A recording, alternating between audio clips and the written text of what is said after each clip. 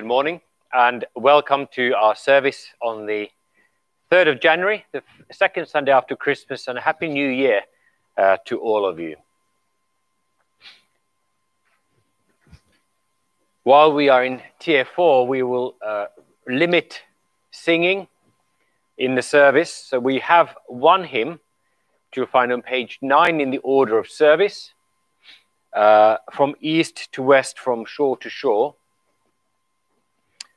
It was one of the first hymns that was translated into German at the Reformation, the very first hymn book that was produced by the Lutheran Church in 1524, included some translations from old Latin hymns, and this was one of them. So it has very good Lutheran pedigree and even much older and longer Christian pedigree before the Reformation. I've slightly changed the way things are set out, so you will see little numbers 1, 2 and 3 as the verse numbers. And so we will, excuse me, so if we will have again, we'll divide the singing a little bit. So the top right hand side of my family, so that's Sarah and Elias and I, we will be number 1. If Daniel and Marcus and this side of the church will be number 2, and then Hannah and Rob and John and Francis, if you sing the verses that are marked with number 3. So 1, 2, 3. I hope that makes some sense. And the gradual and the Alleluia and verse will be sung for us, and everything else is spoken in the service. I hope that is clear. Before we start our service, I will give a few notices. First of all, in our prayers, we pray for Essential Lutheran Church in Brandon, in Suffolk, and Pastor Samietz. We pray for the ELC restructuring process, which has started already in 2020, but will take up much energy and time in 2021. God willing, will lead to the church being structured in a way that will further help us in proclaiming and advancing the gospel in the UK. We pray for the Evangelical Lutheran Church in East Congo, which is a young church, and they are very much, we pray for them because they are on the prayer rota, but they're very much in need of our prayers. It's been a scene of civil war for 20 years. Some millions of people have died in that region. They've also had an Ebola outbreak quite recently, and they live in great poverty and have had many opportunities to become less poor if they would forsake the Lutheran confession of the gospel, and they have chosen to be poor and faithful rather than rich and unfaithful. So they are very much in need of our prayers. And we also pray for the parish of St. John here in Fareham. We continue to pray for Alice and Max. Alice is Anna Rob's granddaughter, whose baby son Max was born prematurely only last week, and thanks be to God he's doing well, but we pray for his quick for his growth in strength and in health. And we also continue to pray for Elena, who's the only child of friends of ours who has been diagnosed with brain tumor quite recently. Is undergoing quite aggressive treatment at the moment, and for her parents. And so that we can get all the notices out of the way, just to draw your attention to the fact that this Wednesday is the Feast of the Epiphany, and we will have a service on Wednesday night at 7 o'clock at Titchfield Evangelical Church, and that in 2 weeks' time we have our Voters' Assembly. But we now begin our service. If you're following the service online, you can hopefully follow the order of service. If you're on the church website, it should be either next to or just underneath the video, depending on which device you're using. You can download a copy also from a link if you prefer, or if you're watching this on YouTube, or you can follow the service on page 184 in the Lutheran service book, and the hymn there is hymn number 385 when we come to it. although we will sing it to a different tune from the one that is given in the hymn. And today's psalm is Psalm 77, which we will speak together after the first reading. So we stand now for the order of divine service.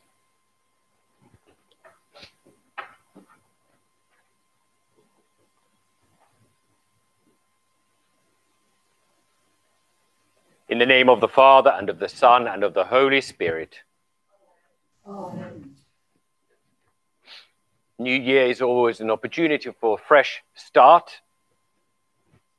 And it produces not only lists of resolutions, but every year, at least in the last few years, it has also seen the proliferation of Christian articles, both in print and online, about New Year's resolutions. And they seem to be divided into two camps. About half the Christian articles about New Year's resolutions are articles which tell readers what kind of resolutions Christians ought to be making. Pray more, read the Bible more, spend more time serving others, go to church more faithfully, all very good things. And then the other half, the articles seem to be articles which tell us that all New Year's resolutions are really a product of the law. They're all about what we should be doing. And of course, we are Christians through the gospel, about what God is doing for us. So don't make New Year's resolutions. Simply believe and receive the gospel more faithfully and more frequently. Both of those things, of course, are true. And they're not actually in competition with one another. You ought to be improving your life. You ought to be making changes, not just on the 1st of January, but every day. To live as baptized people, as the Catechism teaches us, is that the old Adam in us should by daily remorse and repentance be drowned and die. And a new person should daily come forth and arise to live before God in righteousness and purity forever, but beginning now. But it is also true that by telling you so, or anybody telling you so, or you determining to do so by your own decision, will not make it happen. Because your willpower is insufficient to overcome your sinful nature. And it's from your sinful nature that all your vices and your weaknesses and your failures come. What is needed is for your sinful nature to be overcome, and that can only be done by the Holy Spirit. But the Holy Spirit does not work mysteriously or in the dark, so that you have to just pray and hope that it might happen to you. But he has revealed to us how he works. He works through the word and through the sacraments. So when we hear the word of God, the Holy Spirit is at work in us. And so we ought to hear the word of God frequently. When we pray, we have been promised the gift of the Holy Spirit, so we ought to pray frequently. When we gather together as Christians, we have been nourished by the word and the sacraments and by our mutual fellowship as fellow members of the body of Christ. So we ought to gather frequently and faithfully as the body of Christ, so that the Holy Spirit might work in us that new life and put to death in us those sinful desires and their fruit that are determined to lead us astray from the kingdom of God. We are gathered here today as the people of God, to hear the word of God, to receive the sacrament of Christ's body and blood, to pray, to be strengthened by our mutual fellowship, even when socially distant. We are gathered here so that the Holy Spirit might work in us true faith and true repentance. We need to do that at the start of this year, at the start of each week, because many sins still cling to us. We are weak, and we follow too much the devices and desires of our own heart, as the Book of Common Prayer puts it. But God is faithful and just. At the beginning of each year, at the beginning of each week, at the beginning of each day, and throughout each day and night, he is with us with his promises. And he promises to all who confess their sins the full forgiveness through faith in Jesus Christ, on account of his suffering, his death, his innocent shedding of blood, by the power of his resurrection. That each day, each week, each year, throughout these lives, and on the morning of the resurrection, he will be with us to heal and to save through the forgiveness, through the new life that the Holy Spirit brings to us. So we are here as people of hope, people of the future, of a future that is already delivered to us today by Jesus Christ, by his word and by his presence in his spirit and his body and his blood. And so, beloved in the Lord, let us now draw near with a true heart and confess our sins unto God our Father, beseeching him in the name of our Lord Jesus Christ to grant us forgiveness. Our help is in the name of the Lord. I said, I will confess my transgressions unto the Lord. And you forgave me of my sin.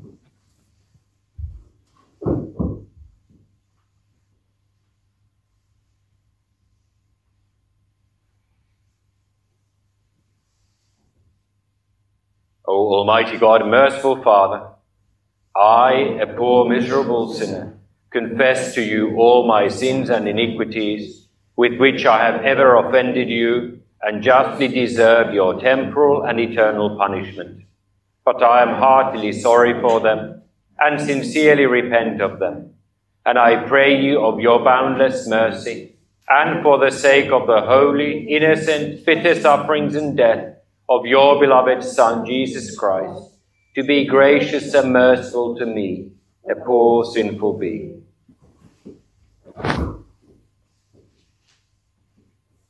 Upon this your confession, I, by virtue of my office as a called and ordained servant of the word, announce the grace of God unto all of you.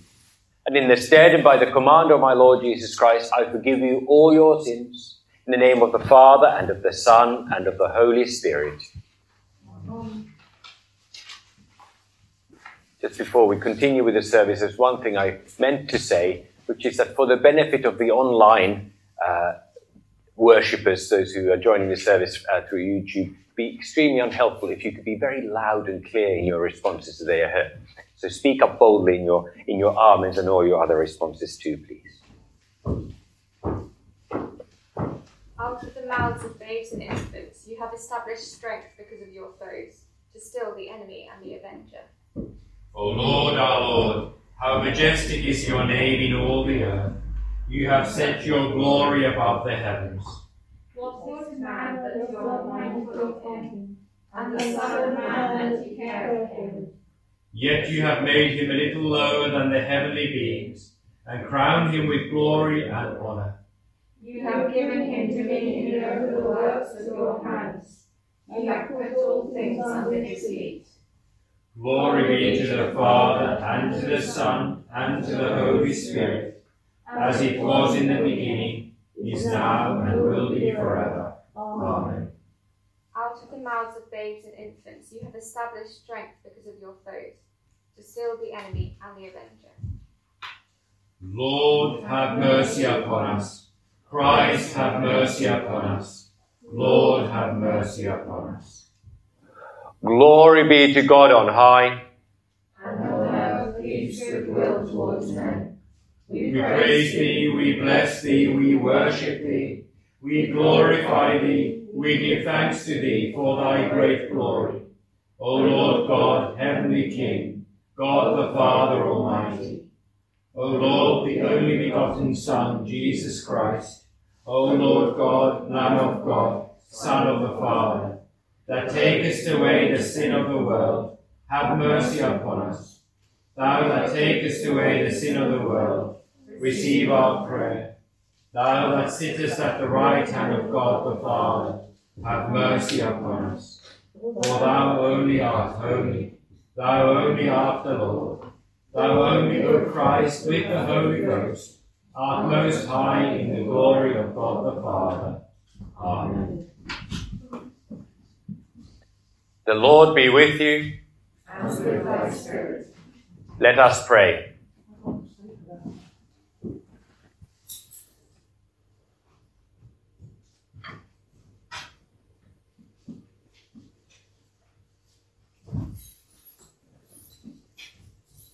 Almighty and everlasting God, direct our actions according to your good pleasure, that in the name of your beloved Son we may be made to abound in good works.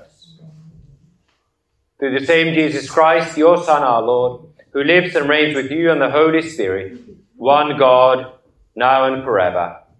Amen.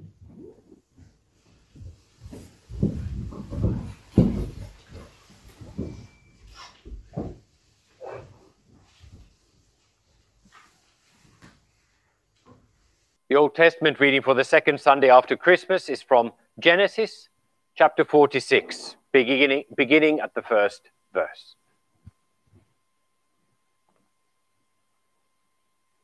So Israel took his journey with all that he had and came to Beersheba.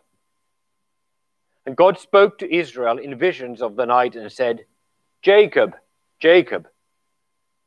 And he said, Here am I. Then he said, I am God, the God of your father.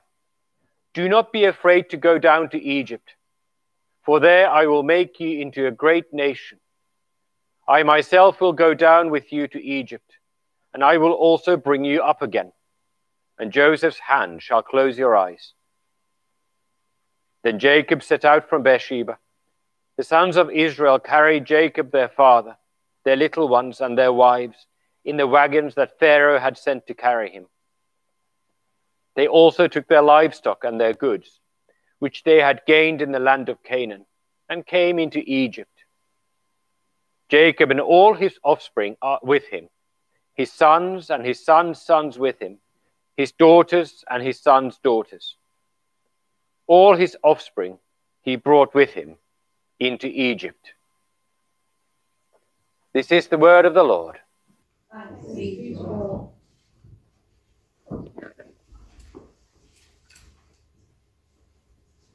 Your way, O God, is holy. What God is great like our God? I cry aloud to God, and he will hear me. In the day of my troubles I seek the Lord. In the night my hand is stretched out without hearing. My soul refuses to be comforted. When I remember God, I moan. When I meditate, my spirit faints. You hold my eyelids open. I am so helpless I cannot speak. I consider the days of old, the years long ago. I said, let me remember myself in the night. Let me meditate in my heart. Then my spirit made diligent search.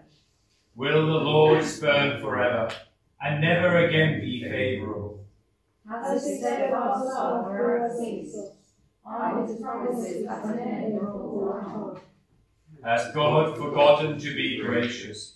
Has he in anger shut up his compassion? Then I said, I will appeal to this, to the years of the right hand of the Most High. I will remember the deeds of the Lord. Yes, I will remember your wonders of old. I will ponder all your works and meditate on your mighty deeds. Your way, O God, is holy. What God is great like our God? You are the God who works wonders. You have made known your might among the peoples. You with your arm redeemed your people, the children of Jacob and Joseph. When the waters saw you, O God, when the waters saw you, they were afraid. Indeed, they trembled. The clouds poured out water, the skies gave forth thunder. Your arrows flashed on every side. The crash of your thunder was in the whirlwind. Your lightning lighted up the world. The earth trembled and shook. Your ways was through the sea, your path through the great waters. Yet your footprints were unseen. You led your people like a flock, by the hand of Moses and Aaron. Glory be to the Father, and to the Son, and to the Holy Spirit, as it was in the beginning, is now, and will be forever. Amen. Your way, O God, is holy. What God is great like our God?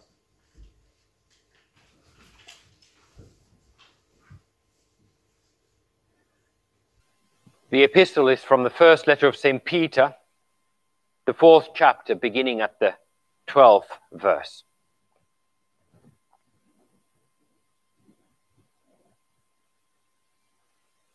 Beloved, do not be surprised at the fiery trial when it comes upon you to test you, as though something strange were happening to you. But rejoice insofar as you share Christ's sufferings, that you may also rejoice and be glad when his glory is revealed. If you are insulted for the name of Christ, you are blessed, because the Spirit of glory and of God rests upon you. But let none of you suffer as a murderer or a thief or an evildoer or as a meddler. Yet if anyone suffers as a Christian, let him not be ashamed, but let him glorify God in that name. For it is time for judgment to begin at the household of God. And if it begins with us, what will the outcome be for those who do not obey the gospel of God? And if the righteous is scarcely saved, what will become of the ungodly and the sinner? Therefore, let those who suffer according to God's will entrust their souls to a faithful Creator while doing good. This is the word of the Lord. Thanks be to God.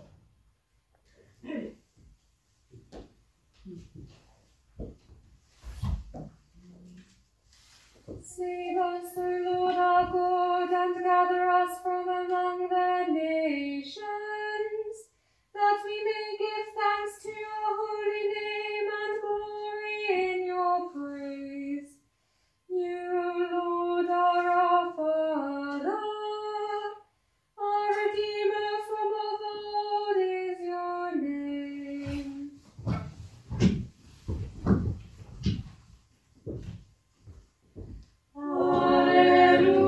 Alleluia, alleluia, alleluia. My mouth will speak of the praise of the Lord, and let all flesh bless his holy name forever and forever. Alleluia, alleluia, alleluia.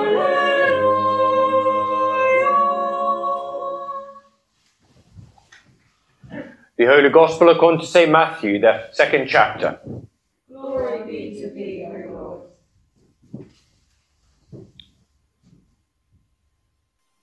And when the wise men had departed, behold, an angel of the Lord appeared to Joseph in a dream and said, Rise, take the child and his mother, and flee to Egypt, and remain there until I tell you, for Herod is about to search for the child to destroy him. And he rose and took the child and his mother by night, and departed to Egypt, and remained there until the death of Herod.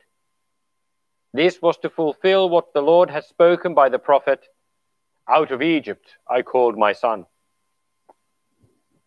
Then Herod, when he saw that he had been tricked by the wise men, became furious, and he sent and killed all the male children in Bethlehem and in all that region who were 2 years old or under, according to the time that he had ascertained from the wise men. Then was fulfilled what was spoken by the prophet Jeremiah. A voice was heard in Ramah, weeping and loud lamentation, Rachel weeping for her children. She refused to be comforted, because they are no more. But when Herod died, behold, an angel of the Lord appeared in a dream to Joseph in Egypt, saying, Rise, take the child and his mother, and go to the land of Israel, for those who sought the child's life are dead. And he rose and took the child and his mother, and went to the land of Israel. But when he heard that Archelaus was reigning over Judea in place of his father Herod, he was afraid to go there. And being warned in a dream, he withdrew to the district of Galilee. And he went and lived in a city called Nazareth, that what was spoken by the prophets might be fulfilled. He shall be called a Nazarene. This is the gospel of the Lord. Praise be to thee, O Christ.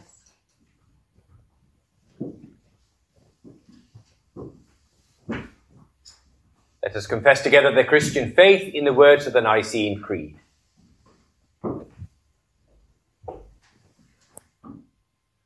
I believe in one God, the Father Almighty, maker of heaven and earth, and of all things visible and invisible, and in one Lord Jesus Christ, the only begotten Son of God, begotten of his Father before all worlds, God of God, light of light, very God of very God, begotten, not made, being of one substance with the Father, by whom all things were made, who for us men and for our salvation came down from heaven, and was incarnate by the Holy Spirit of the Virgin Mary, and was made man, and was crucified also for us under Pontius Pilate.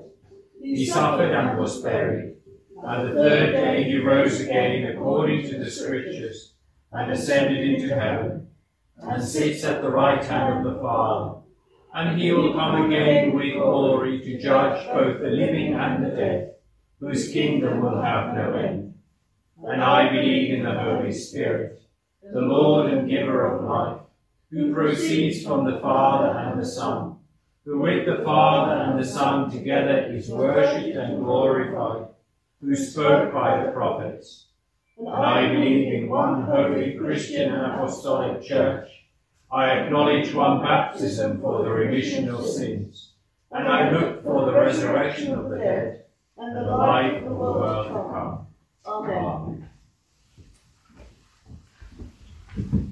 We sing our hymn, number 385, From East to West, from Shore to Shore.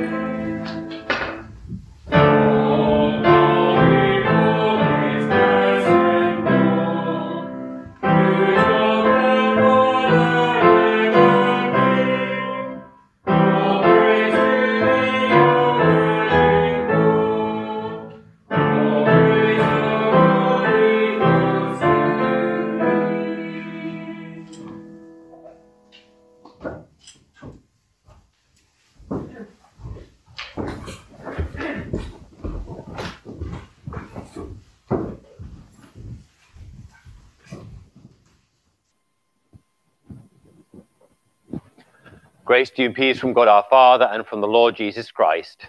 Amen. Let us pray. Almighty Father, your word became flesh at the birth of your Son, our Saviour Jesus Christ.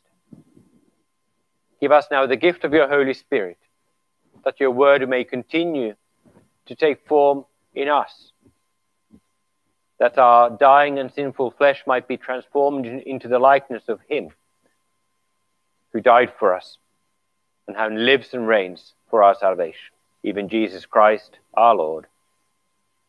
Amen.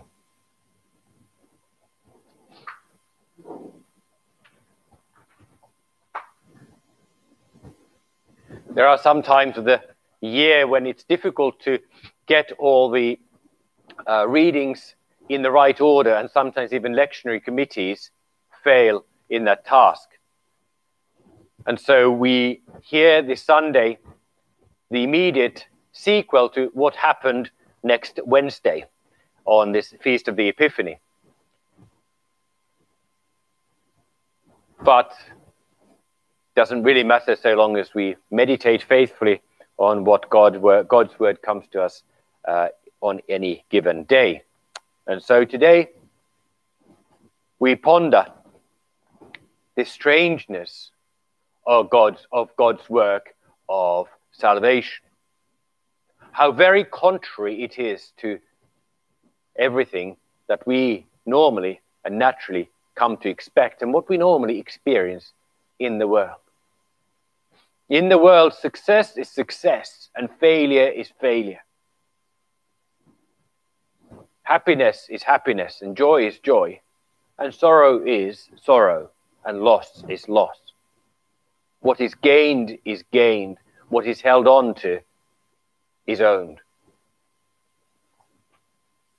And so we orient our minds and our expectations naturally according to those rules. We seek happiness and joy. We shun and we try to flee from pain and suffering and disappointment and sadness. And when we see things going well, we call it success. And when we see things declining or worse, collapsing, we call that failure. And if we judge the work of God by that standard, then we will be permanently disappointed in him. Not just in our time. We, like all people of all times, suffer from great historical short-sightedness. We suffer from the lack of perspective that is necessarily ours, because we inhabit this time, this very short period of time, which is our lifetime. And everything before it is beyond our reach, even including the beginning of our own life. And the future, well, that too is beyond our reach, and is also something that we will, especially when it goes beyond our lifetime, something that we will never even experience. This is why predicting the future is such a perilous and usually futile job. There's even a job title these days I've come across, which is called a futurologist. Somebody whose job it is to predict the future. And if there ever was a person who's overpaid by judging by success rate, he was a futurologist. Because of this lack of perspective that we have, and our great preoccupation with our own lives, with our surroundings, with our own times, we are all doomed to be hopeless futurologists. Not only that, but we are also hopeless judges of our own time. Because we look at our time, we can easily conclude that God and his kingdom are really not doing very well.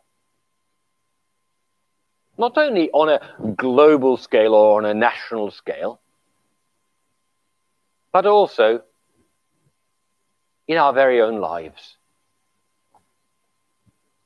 This is why it's so easy for polished and handsome charlatans to come and sell this false gospel, this poison pill that has made some of them very, very rich indeed, with huge followings, who'd come and declare that God is victorious and powerful. And therefore you can expect to be victorious and powerful too, if God is on your side. You don't have to be sad. You don't have to be disappointed. Suffering is not for you because God is victorious. After all, he raised Jesus from the dead. That's the ultimate victory. So if you share his victory, you can have a permanent smile like my smile. You too could stand as a permanent advert for Colgate, just because God is so victorious that I'm so happy and everything's so well. Look at my mansion. Look at my private jet. Look at my beautiful wife and my well-turned-out children. And then you look at those people and their jet and their mansion, their beautiful wife and their well-turned-out children, and then you compare it with your own life. And I'm not just talking about the house in which you live, because your houses are perfectly nice and lovely. I've seen them. Nor am I being rude about your family and their looks or how well they've turned out. But the very fact that your life is not a life of victory, even when it is going well. Because there's this one enemy that we cannot and will not overcome, and which no amount of Colgate and orthodontic miracles and TV production values will be able to come. And that's the black heart that I carry with me everywhere, that constantly sends out its poison into my thoughts, into my speech, into my actions, and into my inaction. The sinful nature that clings to me. And the effect of the fallenness of the world and my fallenness on every aspect of my life, including the fact that my life is slowly ebbing out. I know that some of you are getting bored of my making references to the COVID-19 pandemic, but I will make another one. While it is a great tragedy that the world is suffering in the way that it is, and that so many people are really experiencing terrible hardship, that many, many lives have been lost. There are many people who are ill and many others who are working incredibly hard to stop other people from getting ill or the ill from dying. And that our lives are limited in the way that they are at the moment and restricted. There is something very, very, you'll pardon my using this word, very healthy about us being surrounded by sickness and suffering and death. Because it shakes us out of our delusion that we are somehow immortal, or that we get to choose how long we want to live. And until we get to the number of years that we consider reasonable, any death is untimely and premature. It's good for us to be reminded of our mortality and the precariousness of life. Because the wages of sin is death. And when we see death surround us and come near and threaten us directly, whether timely or untimely, whether we have reached the average age of death in this country, whether we are far away from it, we are reminded that the wages for sin is death. And therefore, today is the day when I need to repent of my sins. And today is the day of salvation when I ought to seek and may seek the forgiveness of sins in Jesus Christ. And therefore also, our perspective on the world ought not to be that of the world. When we see what happened at the time of Jesus' birth and following the visit of the wise men, Herod's response to the approach of the kingdom of God, Joseph's drastic action at the prompting of the angel, everything was in reverse. Where was that peace and goodwill towards men that the angels had proclaimed to the shepherds at Jesus' birth? Where was that universal reign of the Christ that the Old Testament prophets had prophesied? The revealing of the glory of God at the coming of his Christ. And all the nations would come cringing to the God of Israel, would come and worship at Mount Zion, and Jerusalem would become a holy city, yet again, where God himself would reign. And instead, a wicked pretend king was driving God's Messiah, the Savior, out of the Holy Land back into Egypt, the proverbial place of slavery and oppression from which Israel had been rescued and redeemed. Where Jacob took his family as a temporary measure to escape famine, only to leave them in the place where from which they would have to be led out by God's miraculous intervention 450 years later because of the oppression of the Pharaoh. And how instead of the blessing of God being for which God had promised for the children of Israel from one generation to another,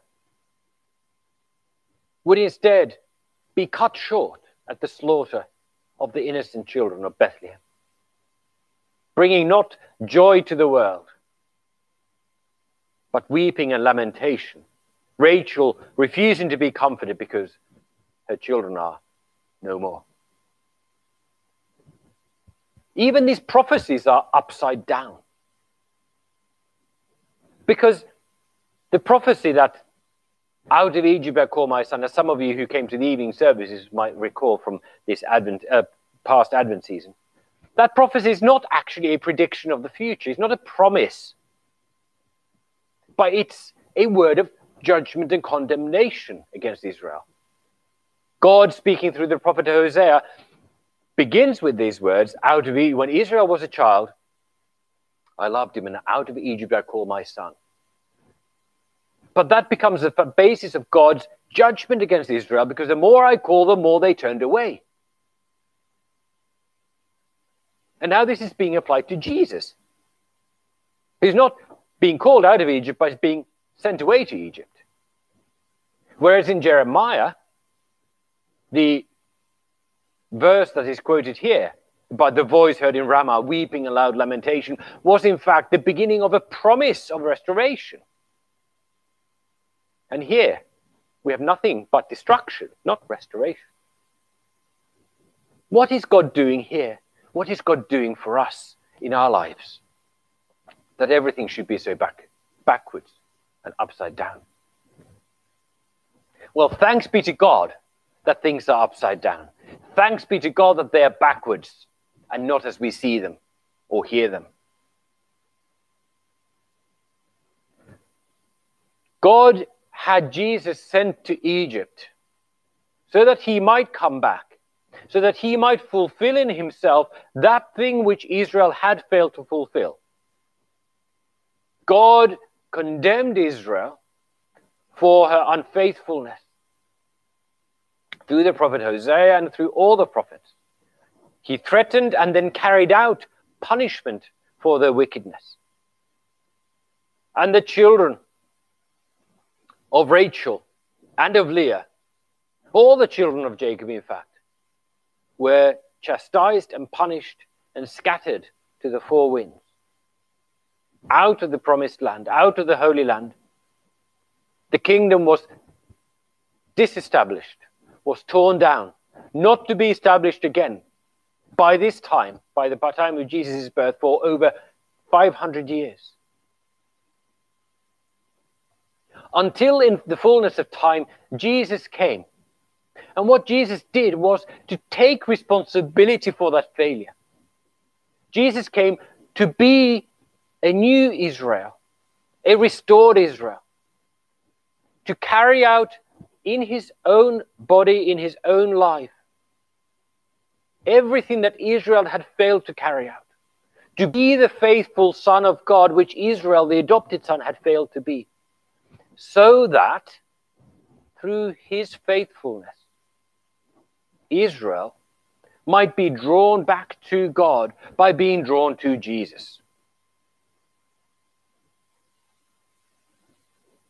And therefore, the rage and the fury of Herod, which, since it could not be directed against Jesus, had to be directed against others, so that those children and their families suffered for Christ's sake, the ultimate suffering of death and bereavement.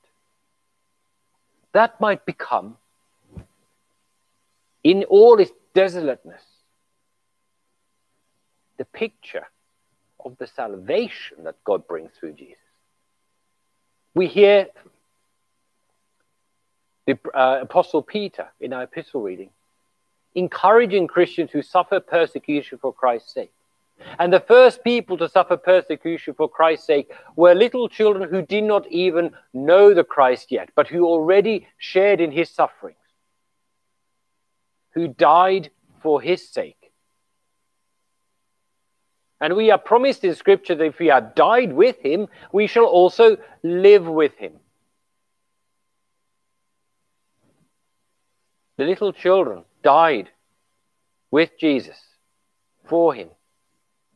And therefore, though their fate at that time seemed hopeless, a life snuffed out, untimely and premature and unjust, if ever there was one,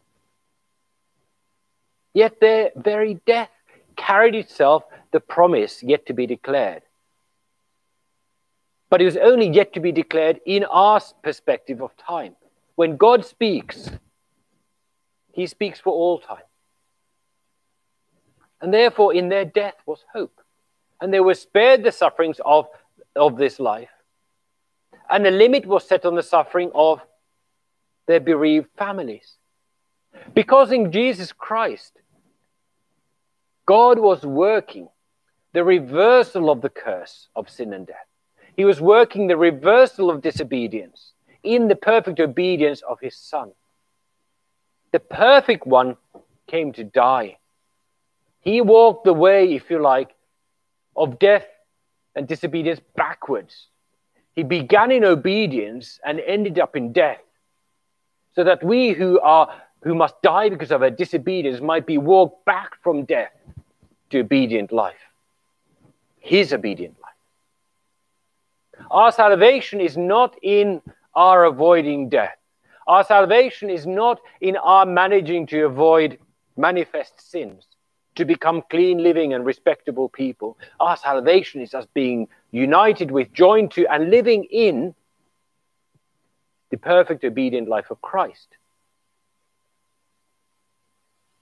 Because, as the prophet Jeremiah goes on in the 31st chapter, the promise that God was making while Rachel was weeping for her children who are no more, God was already establishing a promise, the promise of a new covenant. While they were still weeping and thinking that all was lost, God said, and this is the verse following, "Keep your voice from weeping and your eyes from tears, for there is a reward for your work, declares the Lord, and they shall come back from the land of the enemy. There is hope for your future, declares the Lord, and your children shall come back to their own country." Christ took possession of all the promises that were declared to Israel by God, and made them his own by his obedience. And following his life of obedience and his resurrection from the dead, and his ascent to the right hand of God the Father, to hold all things in his hand, to rule and govern all things by the authority given to him eternally by God the Father, he now distributes those gifts to all who are his, all who are members of his body and therefore sharers in those promises. We are not a new Israel replacing the old Israel. The church simply is Israel because it is the body of Christ who is the true Israel, the true Son of God, the faithful one. And the saints of the old covenant and the saints of this new covenant are together united in him in receiving these blessings. When you read the Old Testament, you read the promises issued there to Israel, to Abraham's offspring, to Jacob, to the patriarchs and to their descendants. You can read those promises for yourself now, but not for a patch of land in the Middle East, but for the kingdom of Christ, which is an everlasting kingdom, which is establishing itself over all the world, not through a visible victory, through men and women grinning at you from their TV screens, or by kingdoms established on earth by men, but by the preaching of the gospel. Your presence here today is a manifestation of the victory of God. The fact that you have been called and you have come, the fact that you have confessed your sins and have been absolved, is a manifestation of the victory of God over sin, death, and the devil. Satan has been beaten back. He has no entry into this room. He tries to taunt you from the outside and tries to lure you in. But you are safe in Jesus' arms here. You belong to him. And your victory is not in avoiding the common fate of mankind, in shedding tears and being disappointed and seeing loss and being deprived of health and of life itself.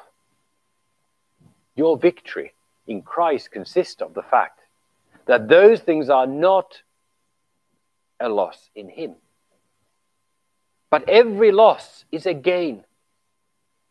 When you receive gifts of God, of joy and prosperity and peace, and all those things that the world seeks, you are being victorious over the false lies of the world, because you know that every good gift comes from God. And so you can receive these gifts as a manifestation of his love.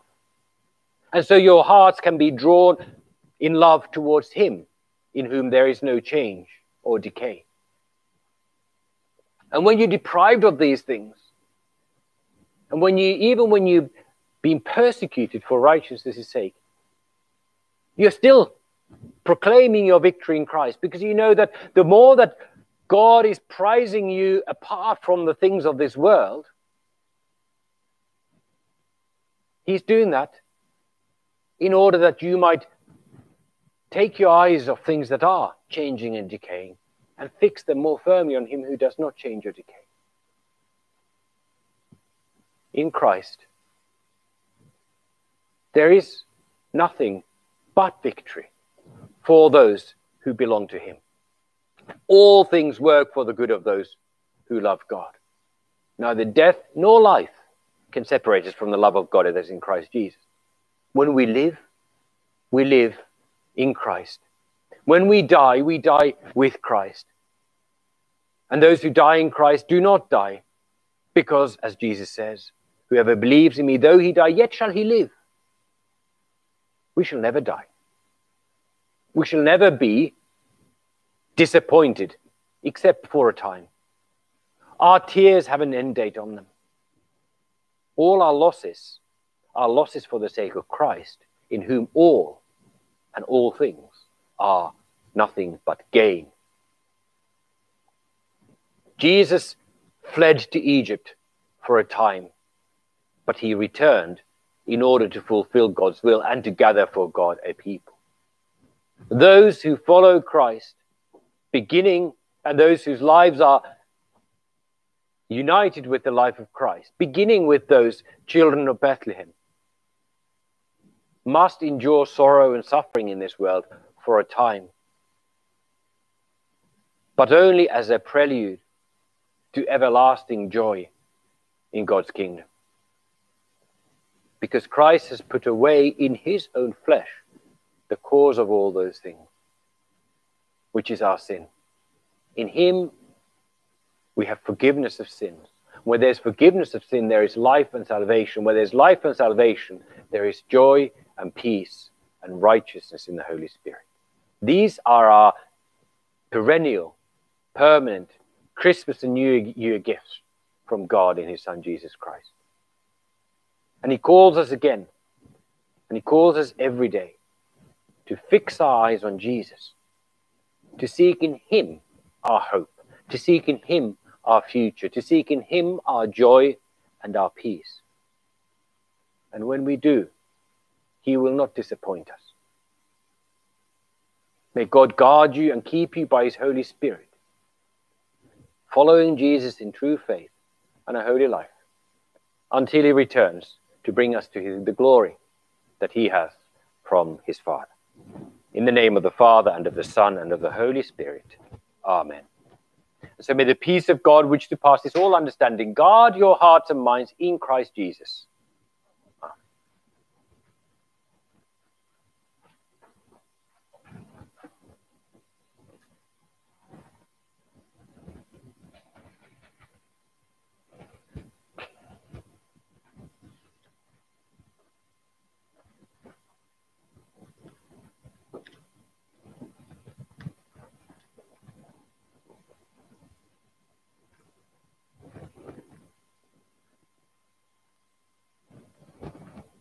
We stand for the offertory.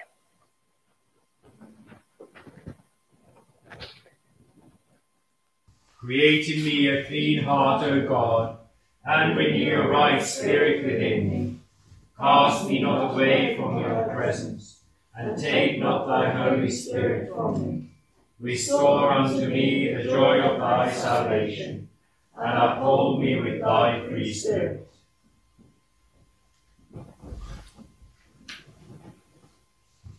Since we have firm hope in God and his mercy and love, let us now turn to him in prayer and bring before him the needs of the whole church, of the whole world, and especially those whose names have been brought to our attention.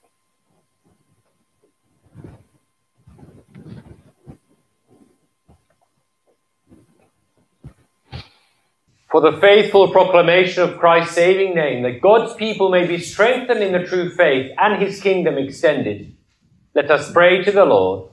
Lord, have mercy.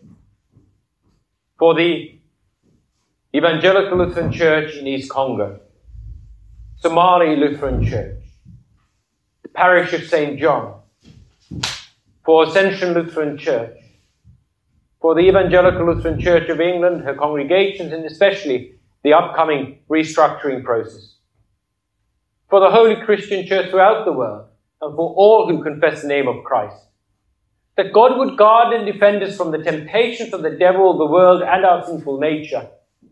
Let us pray to the Lord. Lord, have mercy. For Pastor Samuel, for Pastor Gurhan, for all pastors and bishops of the church, for all those who've been called to proclaim God's word and to teach it to his people, that they may be tireless and faithful in their callings. Let us pray to the Lord. Lord, have mercy. For this congregation, its mission and its people, for the Brighton mission, for the ability to meet the needs that arise as we do the work God has given us to do, and for the unity of the Spirit in the bond of peace. Let us pray to the Lord. Lord, have mercy. For Westfield House, for the preschools and Sunday schools of our church, that those who teach and those who learn in them would be transformed by the wisdom of Christ. Let us pray to the Lord. Lord, have mercy. For all who partake this day of Christ's holy body and blood, that in their eating and drinking they may receive the benefits of forgiveness of sins and the renewal of life, and have a foretaste of the feast to come. Let us pray to the Lord. Lord, have mercy. For Elizabeth our Queen, for her government, for the Parliament, for all who have been set into positions of leadership, that they may use the authority entrusted to them honorably and for the good of the people. Let us pray to the Lord. Lord, have mercy. For all who serve in worthy occupations, professions, arts and sciences, especially those who work in the health service, in the emergency services, and in our armed forces, that God would grant them skill and integrity in the performance of their responsibilities and valued service through their vocations. Let us pray to the Lord. Lord, have mercy. For teachers and school workers, and for the children and young people who are about to return to school, as well as those who cannot return to school at this time. That God would protect them from all harm and danger, and would lead our young people to grow in wisdom. Let us pray to the Lord. Lord, have mercy. For those who suffer from hunger, homelessness, poverty or unemployment, especially those who are affected by the restrictions placed on us during this pandemic. That God's great mercy and love would preserve and relieve them. Let us pray to the Lord. Lord, have mercy. For all the faithful, that God's Spirit would lead them to cheerful, generous giving from the bounty that the Lord provides, to support the church and to help those in need. Let us pray to the Lord. Lord, have mercy. For those who suffer from sickness, loneliness, frailty of old age, those affected by the spread of the pandemic, Ron, Cindy and Nicola, Gina, Reg and Carol, Holly, Mike, Jeffrey and family, Ian, Doug and Myra, Howard, Jana, Sheridan, Holly, Rita, Deanna, Desiree, Julie and Bethany and Jack, Alice and baby Max, Ilse, Claire and Phil, Johan, Charlotte, John and his family, Tim, Pauline, Sharon, Joby, Christine, Serena, Jenny, Michael, Freddie and Grace, John, Philip, Matt, Martin, Ken, Tressie, Val, Emily, Lena, Roger and Emily, Wendy, Ingrid, Anya and Neil, and all others who cry out to God in their time of need. That he would grant healing to their bodies and strength to bear their infirmities with patience and grace. Let us pray to the Lord. Lord, have mercy. For those who mourn, that in their time of sorrow they would not lose hope, but rely on God's promise that he will never leave them or forsake them. Let us pray to the Lord. Lord, have mercy. For Emir and Sana and their family, and for all Christians who are persecuted for Christ's sake, that God would protect them and keep them steadfast in the confession of Christ's name. Let us pray to the Lord. Lord, have mercy. For his answers to our prayers for Rob and for Greg and for all his benefits to us. Let us give thanks to God, and that he may keep us steadfast in prayer for the church and for the world. Let us pray to the Lord. Lord, have mercy. For the Uyghur people of China, for the Yazidi people of Iraq, and for all persecuted peoples, that God would bring relief to their suffering and lead them to seek their safety and their security in his promises. Let us pray to the Lord. Lord, have mercy. For those who rejoice in the rich blessings of God, that they may always remember the giver of every gift and give him heartfelt thanks. Let us pray to the Lord. Lord, have mercy. O Lord, our Heavenly Father, we gratefully remember the sufferings and death of your dear Son, Jesus Christ, for our salvation. Rejoicing in his victorious resurrection from the dead, we draw strength from his ascension before you, where he ever stands for us as our own high priest. Gather us together from the ends of the earth to celebrate with all the faithful the marriage feast of the Lamb in his kingdom, which has no end. Graciously receive our prayers, deliver and preserve us. For to you alone we give all glory, honor and worship, Father, Son, and Holy Spirit, one God, now and forever. Amen.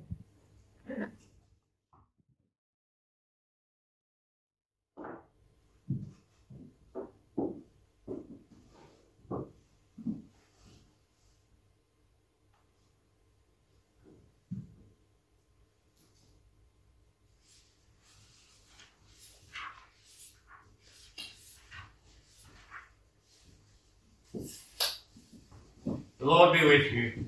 And with my spirit. Lift up your hearts. We lift them up unto the Lord. Let us give thanks to the Lord our God.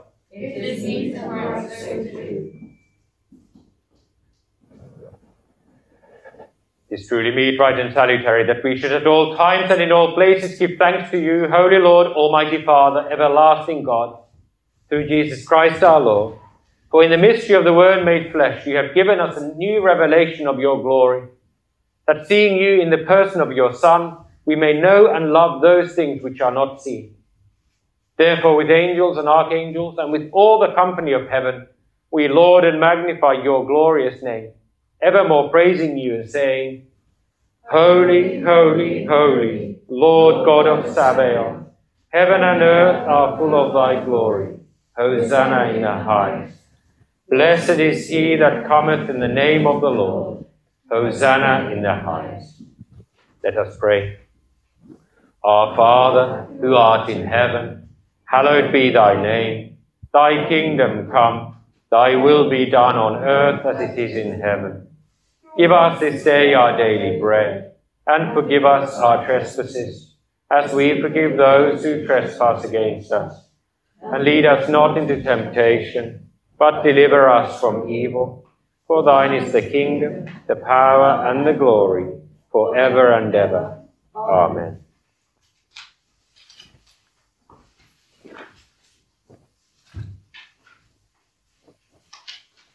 Our Lord Jesus Christ, on the night when he was betrayed, took bread.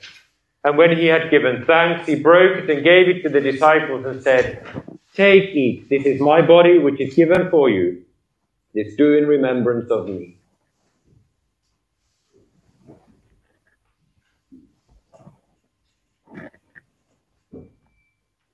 In the same way also he took the cup after supper. And when he had given thanks, he gave it to them, saying, Drink of it, all of you. This cup is the New Testament in my blood, which is shed for you and for many for the forgiveness of sins. This do as often as you drink it in remembrance of me.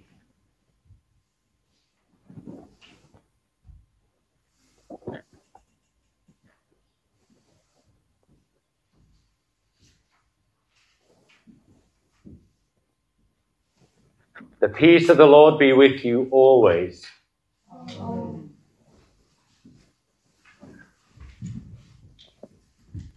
O Christ, thou Lamb of God, that takest away the sin of the world, have mercy upon us. O Christ, thou Lamb of God, that takest away the sin of the world, have mercy upon us. O Christ, thou Lamb of God, that takest away the sin of the world, grant us thy peace. Amen.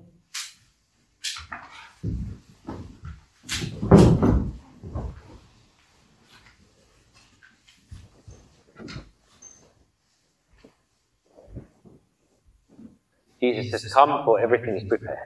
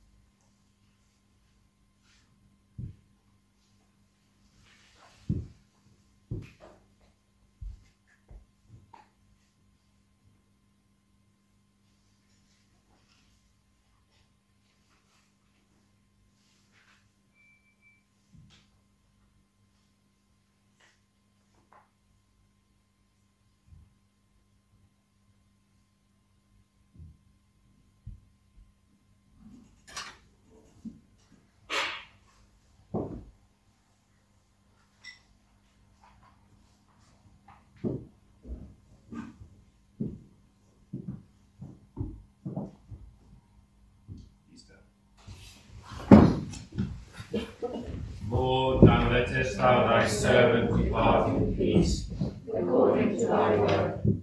For my eyes have seen thy salvation, which thou hast prepared before the face of all people, a light to lighten the Gentiles, and the glory of thy people Israel.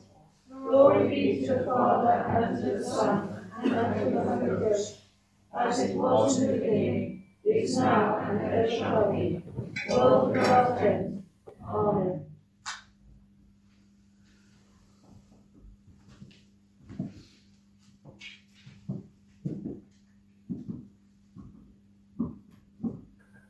Oh, give thanks to the Lord for his good. And his mercy endureth forever. Let us pray. O God, the Father, the fountain and source of all goodness, who in loving kindness sent your only begotten Son into the flesh, we thank you that for his sake you have given us pardon and peace in this sacrament. And we ask you not to forsake your children, but always to rule our hearts and minds by your Holy Spirit, that we may be enabled constantly to serve you. Through Jesus Christ, your Son, our Lord, who lives and reigns with you and the Holy Spirit, one God, now and forever. Amen. The Lord be with you. And with thy spirit. Blessed be the Lord. Thanks be to God. The Lord bless you and keep you. The Lord make his face to shine upon you and be gracious unto you. The Lord lift up his countenance upon you and give you peace.